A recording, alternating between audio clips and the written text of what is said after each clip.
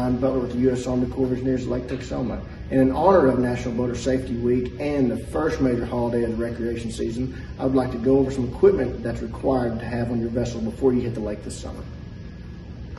First thing I would do before I left my home or the dock is to ensure that I have a U.S. Coast Guard approved life jacket for everybody on board. And to do that, I would make sure that each life jacket is properly fitted to the individual and adhere to the weight limits listed inside the life jackets. The kids, 12 years old and younger, must always have their life jacket on while the boat is underway.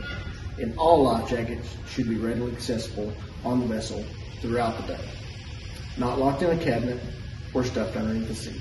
Another thing to consider while boating is the possibility of an onboard fire. The U.S. Coast Guard requires fire extinguishers to be available and easily accessible on all vessels.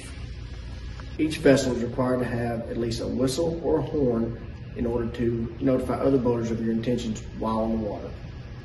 And also the requirement to have at least 3 daytime and 3 nighttime distress signals on your vessel. We hope you found this information helpful, and we look forward to having you on one of our Tulsa District lakes this summer. Please remember to always wear your life jacket and boat safe.